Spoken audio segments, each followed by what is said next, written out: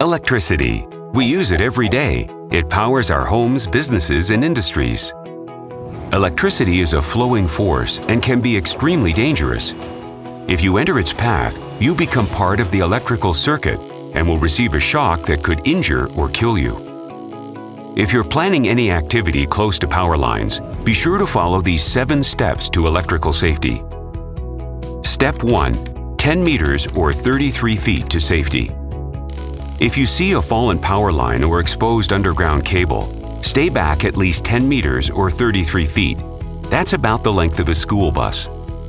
Phone 911 or ATCO's electricity emergency number to report the incident. Step 2. Always ask yourself, where's the line?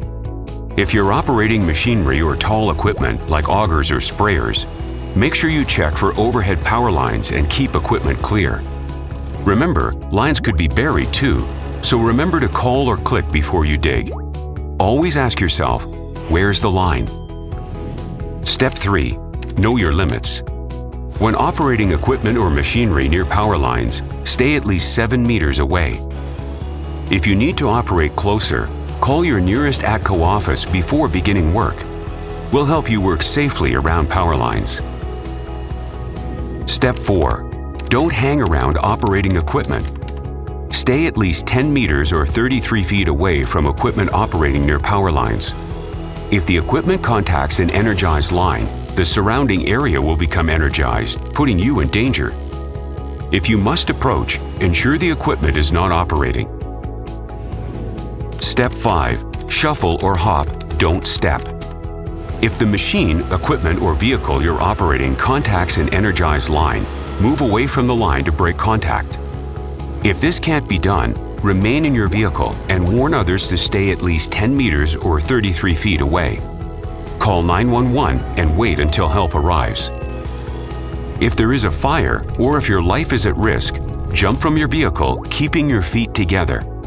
Never touch your vehicle and the ground at the same time. Shuffle or hop until you're 10 meters or 33 feet away. Never allow the heel of one foot to move beyond the toe of the other. Once you've reached a safe distance, call 911 for help. Step 6. Call or click before you dig. When digging or drilling, you must determine the location of all underground services.